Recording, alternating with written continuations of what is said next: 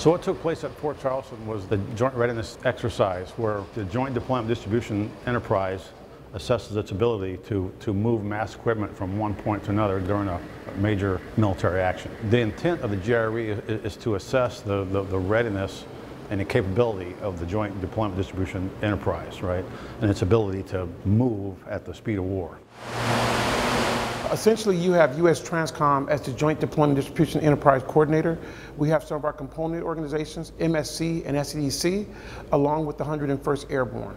And essentially what we're doing is allowing Forces Command to really see how their actual installations and subordinate units can pivot to real-world operations on no notice.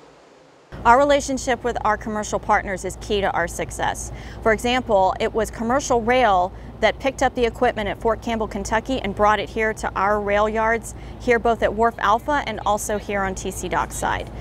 That's how our equipment gets large-scale movement from one installation to another. That's just one method. We can also line haul, especially for light infantry brigade units that have smaller rolling stock equipment.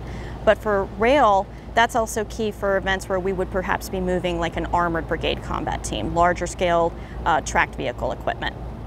In this case, also once the equipment was received here at our railhead, it was our International Longshoremen Association, known as our ILA contracted labor, our stevedores and longshoremen, who bring the equipment off of the rail cars, safely stage it into our staging yards and our secure holding facilities for sensitive items, and then also are the ones who drive the equipment up onto the vessels and pack it. And it's amazing to see how well and tightly they pack this equipment onto these vessels that maximizes the efficiency of the storage space.